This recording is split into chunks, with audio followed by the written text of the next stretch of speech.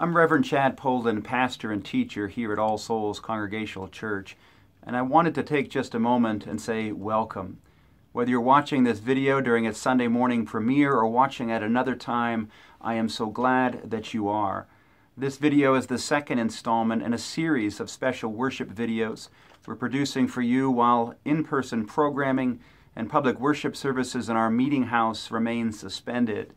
If you are visiting with us, for lack of a better phrase, I encourage you to visit allsoulsbangor.com/visitors. We would love to know who you are and look forward to the opportunity to welcome you in person when this crisis is past. I remind all of our members and friends that you can still support the staff and ministries of this church even from afar. We have a number of alternative giving methods available to you. Those include a portal on our website. You can also download the app Give Plus. That app is available on Google Play, iTunes, wherever you get apps for your mobile device. Those are incredibly easy to use. They're convenient. You may even discover that you want to continue using them even after we are gathering in our meeting house once more. Those things said, let me offer just a few notes on today's worship video. First of all, I am so pleased to be able to tell you that a number of young people, with the help of their parents, will be offering the Lord's Prayer as part of this worship video. It was a wonderful way to engage those young people and their families during this time. Next week is Palm Sunday, and I hope to put together a virtual processional, and I would invite those families to participate in that effort as well. In fact, I would invite you all to do so. Lindsay Bennett, our church school coordinator, has some directions on how to make a palm at home, but creativity is welcome. Any little bit of greenery will do. Perhaps you've got a spider plant that's a bit out of control and needs some pruning anyway. That will suffice. Look for more information on Facebook. We'll also be contacting folks via email as the new week unfolds. I also want to mention one of the pieces of music that's included in today's video. That piece of music was submitted to me by Peter Verlee, and I wanted to mention, because it would not be obvious by the video, that Peter is in fact singing all of the parts for that song. It's kind of neat. Well done. Thank you for sharing that with us. We continue now with a prelude to prepare our hearts to truly be in a place of worship. As we listen to that prelude, we'll be seeing pictures of the church. And as you see those pictures, you may think to yourself, but Pastor, those are just pictures of people. Yes, they are.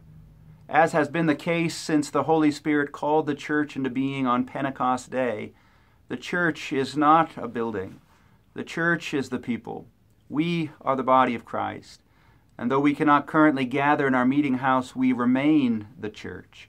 Let us remember that. And let us seek to do the work of the church always. Thank you again for joining us, for watching this video. I hope it is a blessing to you. Stay well, and God bless.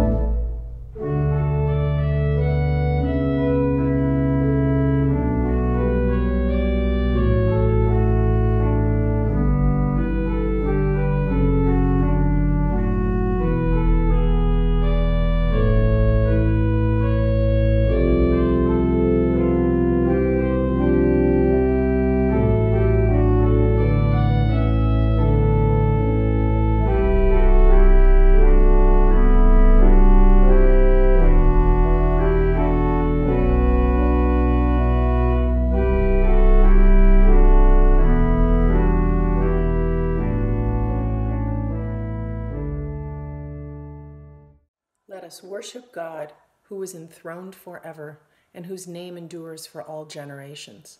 The Lord is our refuge, a very present help in trouble. God sustains us in this present age and comes to make all things new. Let us worship the Lord our God. Let us join our hearts in prayer. These are difficult times, O Lord. Jesus told us we would face them. Such is life in this fallen world. Grant us sufficient faith that we might trust you in the midst of all circumstances. Keep us from discouragement and despair. Assure us once more that your good purposes for creation and for our lives remain. Lord, we look to you. We lift up our eyes to the hills from whence our help comes. We yearn for that day when at last all things will be made new. Until then, grant your people a right, willing, and courageous spirit that we might be faithful even as you are always faithful to us. Amen. I saw the Lord seated on the throne, exalted, and the train of his robe filled the temple with glory, and the whole earth is filled, and the whole earth is filled, and the whole earth is filled with his glory. Holy, holy, holy, holy, holy is the Lord. Holy, I'm crying, holy, holy, holy, holy is the Lord. I saw the Lord seated on the throne, exalted.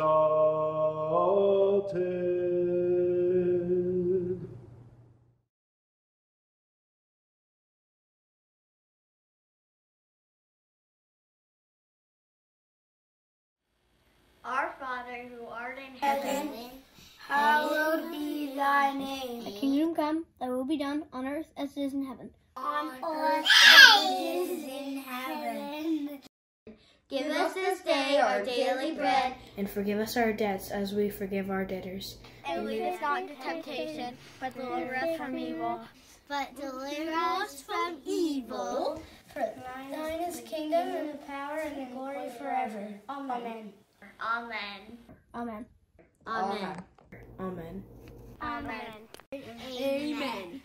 Amen. Amen. Amen. Good job. Before they all run off to Sunday school or to the other room, as the case might be today, I want to take a moment and talk to any young people who might be watching right now. First of all, thank you. Thank you to all of you who helped to offer the Lord's Prayer for us today. That is such an important prayer.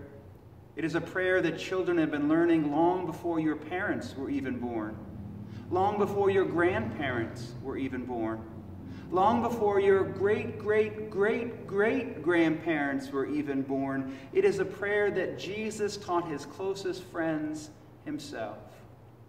And now you're learning that prayer because you too are Jesus' friend.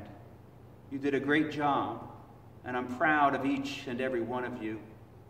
I can also tell you that it meant a great deal to all those who are watching to have been able to see you today. You are an important part of God's family.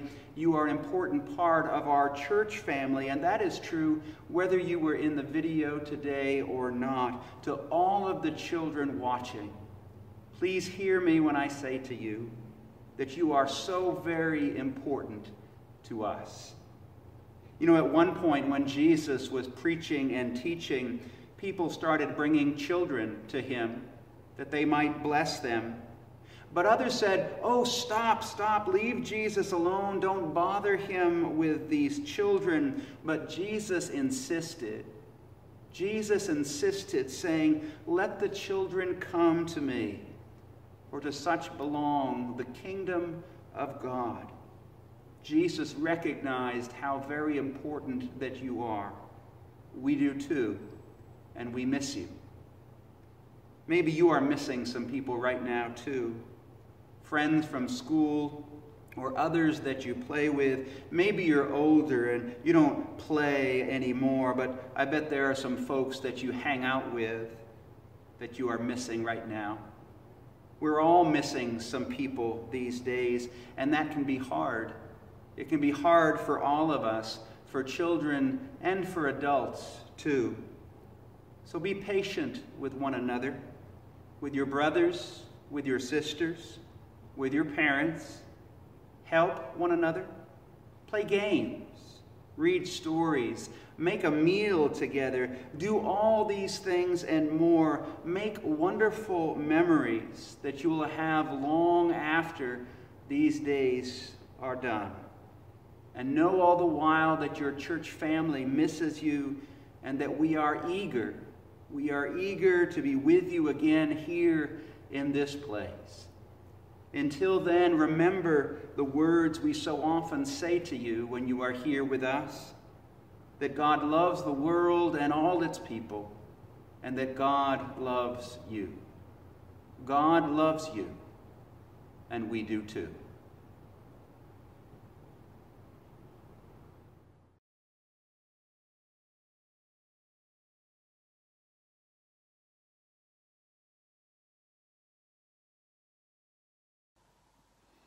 Let us listen for the word of God. First, a reading from the book of Psalms, chapter 102, verses 12 through 17. But you, O Lord, are enthroned forever. Your name endures to all generations. You will rise up and have compassion on Zion, for it is time to favor it.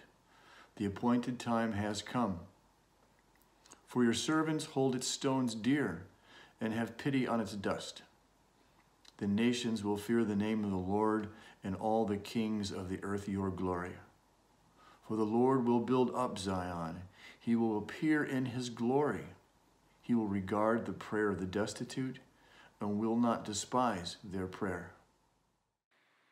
From the Gospel of Mark, chapter 13, beginning with verse 1. Listen again for the word of God. As he came out of the temple, one of his disciples said to him, "Look, teacher, what large stones and what large buildings." Then Jesus asked him, "Do you see these great buildings? Not one stone will be left here upon another. All will be thrown down." When he was sitting on the Mount of Olives, opposite the temple, Peter, James, John, and Andrew asked him privately, "Tell us, when will this be, and what will be the sign that all these things are about to be accomplished?" Then Jesus began to say to them, "Beware that no one leads you astray. Many will come in my name and say, 'I am he,' and they will lead many astray. When you hear of wars and rumors of wars, do not be alarmed. This must take place, but the end is still to come. For nation will rise against nation, and kingdom against kingdom. There will be earthquakes in various places. There will be famines. This is but the beginning of the birth pangs." We continue reading in verse 32. "But about that day or hour no one knows, neither the angels in heaven, nor the Son, but only the Father. Be aware, keep alert, for you do not know when the time will come. It is like a man going on a journey, when he leaves home and puts his slaves in charge, each with his work, and commands the doorkeeper to be on the watch. Therefore, keep awake, for you do not know when the master of the house will come, in the evening, or at midnight, or at cockcrow, or at dawn, or else he may find you asleep when he comes suddenly. And what I say to you, I say to all, keep awake."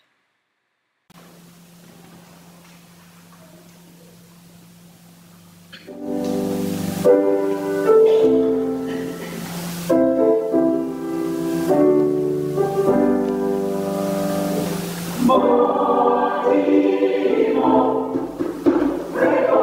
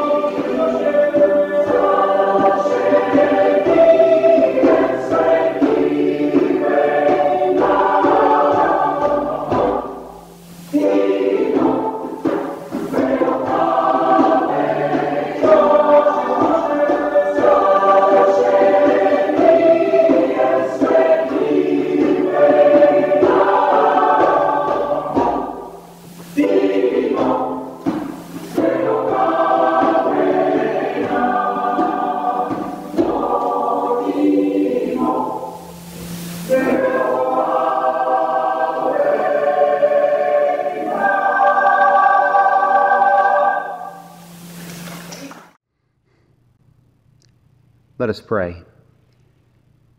Gracious God, be with me here in this place. Be with all those who are watching. By your Spirit, guide the words of my mouth and the meditations of all our hearts, that they might be acceptable in your sight, our rock and redeemer. Amen. You know, most of the disciples weren't from Jerusalem. Some may have had ties to Jerusalem, but the disciples themselves came from smaller communities, places like Bethsaida and Cana.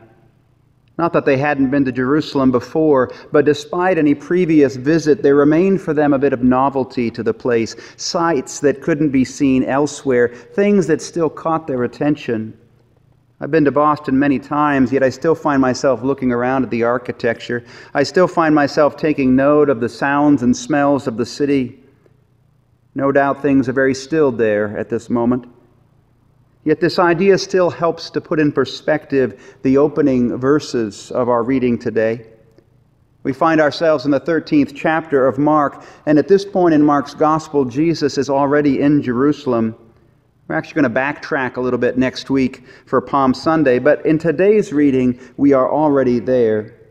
And as they are leaving the temple, the disciples are looking around like you and I might do in a big city. And at one point, one of them exclaims, "Look, Jesus." And we might imagine him pointing as he speaks. "Look, Jesus, look at the stones, look at the buildings, they're ginormous." And yes, that is a rather modern translation. The Pastor Chad translation, you might say, but it is spot on, I assure you. The temple was an impressive place. The western stone, part of the still standing foundational layer of the western wall, the Wailing Wall as some call it. That wall includes one stone 39 feet long, 9 feet high, and up to 8 feet deep. It is estimated to weigh in at over 500 tons. Other stones come in weighing a merely 80 tons, and some of those can be found 100 feet up. It is a marvel of ancient masonry and engineering.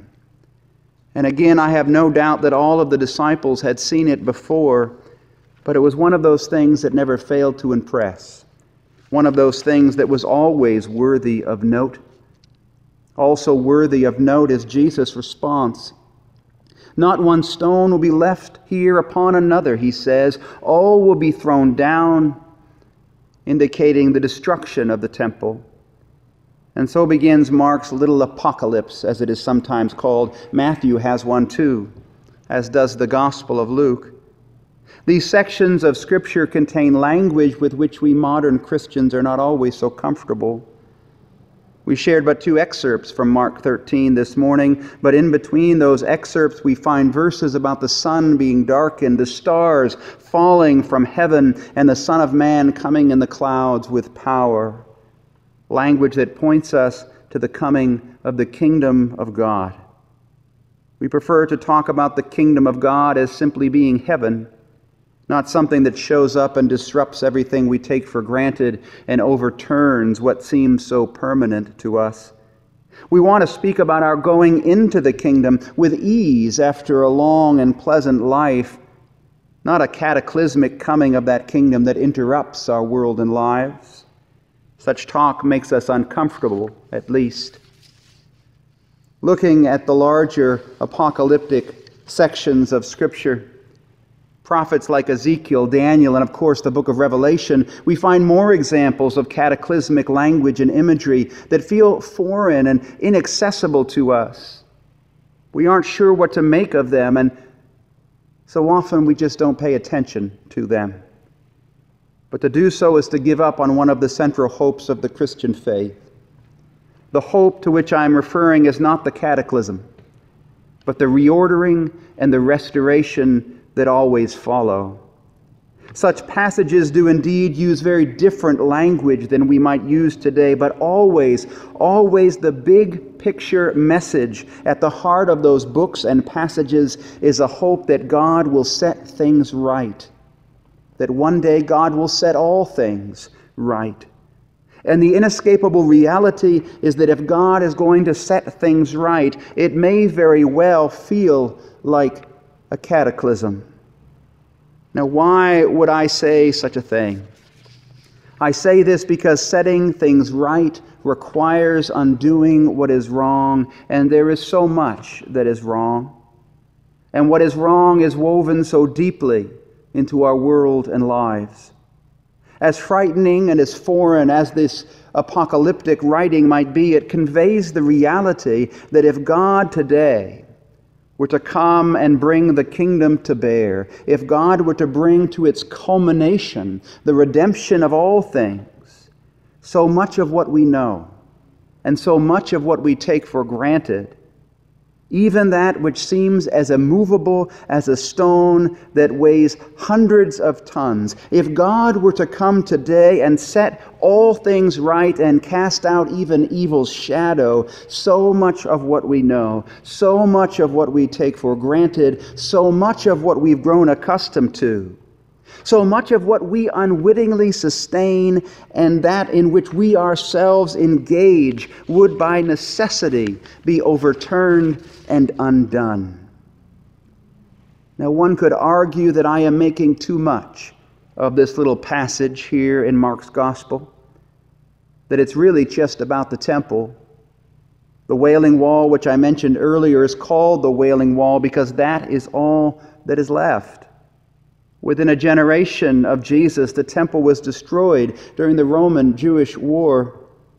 Important because in verse 30, Jesus says, "Truly I tell you, this generation will not pass away until all of these things take place."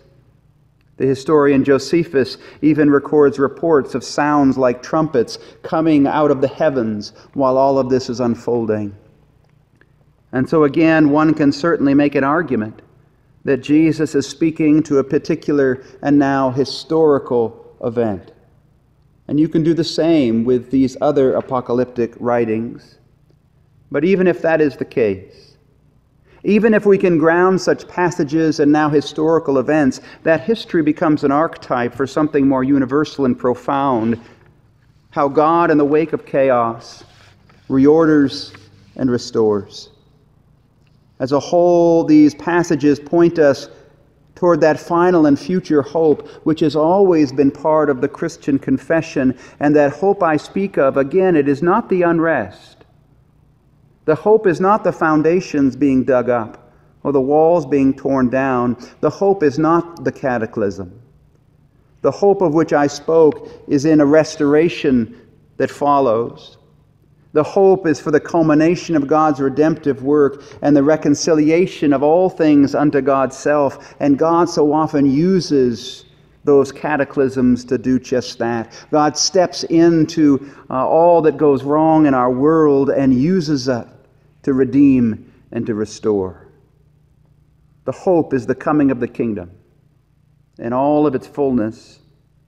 But the coming of that kingdom in all of its fullness will require a radical reordering of our world and lives, of our hearts and minds. And that is really the first point that I want to make to you today. That the coming of the kingdom in all of its fullness will require a radical reordering of our world and of our lives, of our hearts and our minds. Now that principle remains true even if we aren't talking about the kingdom coming in all of its fullness. Even if we're just talking about the kingdom coming a little more fully into our hearts, lives, and world, even then, always, the coming of the kingdom requires a reordering. Always the coming of the kingdom requires a reordering, and not even that which seems solid, fixed, and immovable is immune. Now, I realize, as mentioned earlier, that I may be talking about the kingdom in a different way than you are accustomed. We often think of the kingdom as some place over there or up there perhaps, some place we get to go to when we die. But that word kingdom, basileia in the Greek, has two distinct meanings. It is both a place, but the word also refers to something more intangible, namely the rule of God. And when the rule of God comes into a place where it was not, there will be along with it a disruption of the status quo. even if we want to keep to the notion of the kingdom as some place we get to go to after this life, even that requires a reordering, though we might call it transformation. As Christians, we are called to start that process now. We call it discipleship, but that good work which God has begun in us, God Himself will bring to completion. That's from Philippians 1:6. Paul writes in 1 Corinthians 15, "Listen, I will tell you a mystery. We will not all die, but we will all be transformed in a moment, in the twinkling of an eye." So even getting from here to there requires radical change. We will still be us, but we will not be the same. A mystery indeed. But the kingdom isn't just a place to which we escape as Christians after this life. The kingdom is something that draws near to us now, and one day will transform all of creation. And the kingdom is something we are meant to invite and to draw into our world and lives now. It is something we are meant to welcome into our world and lives now. And this too will require a disruption. For the kingdom, for the rule of God to take hold of our lives in new ways, that will require a disruption that might not always be easy or pleasant.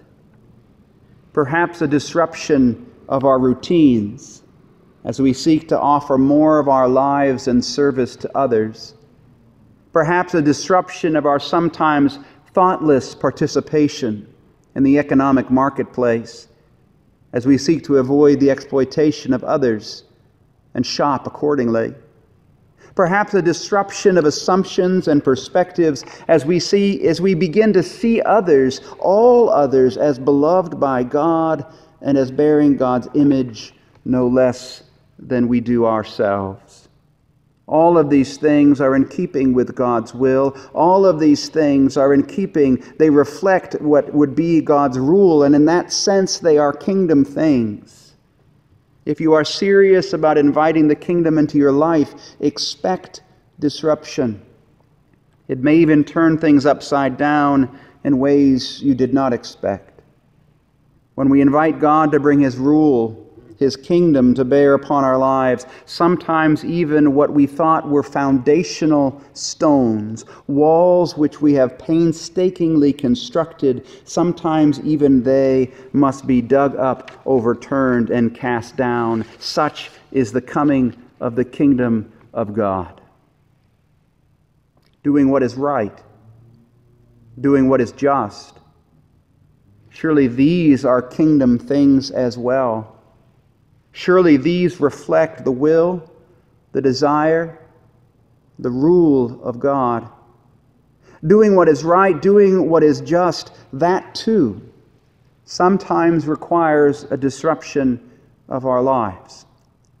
We know that to be true right now, perhaps more than we have for some time. All that we are experiencing right now is an effort to protect the most vulnerable. It is an effort to ensure that our health system isn't overwhelmed. It is an effort to ensure that those who need medical intervention can get it, and that those whose health is already compromised do not suffer for more severe or even deadly outcomes. These goals are kingdom goals. Caring for the least of these, tending the sick, these are kingdom things. And as is so often the case, our living into that kingdom requires a reordering of our lives. And let me share a hope. My hope is that while our lives are disrupted, God will reorder our lives further still in ways we did not foresee or intend. Now let me be very clear at this point. In no way do I mean to suggest that the current crisis is one imposed upon us by God so that God might then reorder our lives. That is not what I am saying. What I am saying is that the reordering, which we for the present moment have embraced, is in keeping with kingdom ideals. Specific policy is something that can always be debated, but the goal, which for the moment seems to be uniting so much of our nation and our world, the goal is right, and it is just, and it is in keeping with kingdom principles. What I am also saying is that despite the inconveniences and even hardships we presently endure, there is, in the midst of all of this, there is an opportunity for the kingdom, that is the rule of God, to take root in our lives, in our minds, in our homes, in ways we do not expect. This is what God does. God takes the rubble of human lives and constructs from them a temple. When the status quo is overturned, there is at that point an opportunity for something new. When one stone is overturned, there is an opportunity to lay them back together in a whole new way or lay another stone entirely. You know, I have been long concerned for the overwhelming schedule of young families. Perhaps this is an opportunity for those families to reconnect, to spend time together, to build relationships in ways that have previously eluded you. Perhaps there are couples who have been struggling. Perhaps this social distancing will actually bring you closer together as you have the opportunity for honest conversation, as you have the opportunity to practice forgiveness and compromise. Perhaps we as a society will put aside some of the elitism that has often dismissed certain occupations and those who engage in them as less important. I can't tell you how often I have been told, I don't have time for a prayer life. Perhaps you do now. Perhaps this is a moment for us, for each of us, for all of us. While the soil is overturned, let us sow seeds and invite God to give them growth and bring them to flower even after this crisis has passed. When the time comes, in fact, let us resist resuming old routines thoughtlessly. Let us instead open our doors and step out into new ones that reflect more fully the ideals of God's kingdom, that reflect more fully God's rule coming to bear on our lives. Again, the coming of God's kingdom always requires a reordering. It always requires a bit of disruption. So since our lives are at the moment already disrupted, since they're already disrupted, let us invite God to use these moments to reorder them. As our young people shared with us this morning, Thy kingdom come on earth as it is in heaven. Let us pray. Lord God, your Son Jesus told us to keep awake, to watch for your coming. Come to us even now. We are eager to receive you. These are difficult times, yet help us to see in them opportunities to grow as your people, opportunities to welcome your rule and to embrace more fully your kingdom. There are so many right now confined to homes, so many confined to small and close-knit circles. When at last the doors are opened and the boundaries loosed, may those we encounter find us different men and women than we were before. Use this, O Lord, use even this to transform your people and our culture, that we might bear with ever-increasing glory the image of your Son, Jesus Christ. In his name we pray. We pray for all our brothers and sisters. We pray for our community. our state, our nation, our world. We pray for those who are feeling overwhelmed, anxious, and even fearful. Grant them courage. We pray for the sick and for those who care for them. We pray for those separated from loved ones who are in nursing homes and hospitals. We pray for those who mourn. In the midst of all this trouble and trial, help us to discern your presence at work in our midst.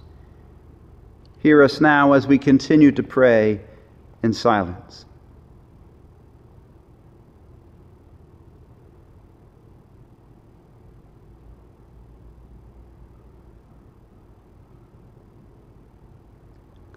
Come, O Spirit, come. Build your kingdom upon this earth. Begin in our very hearts. In the name of Jesus, who even now reigns over all things. Amen and amen.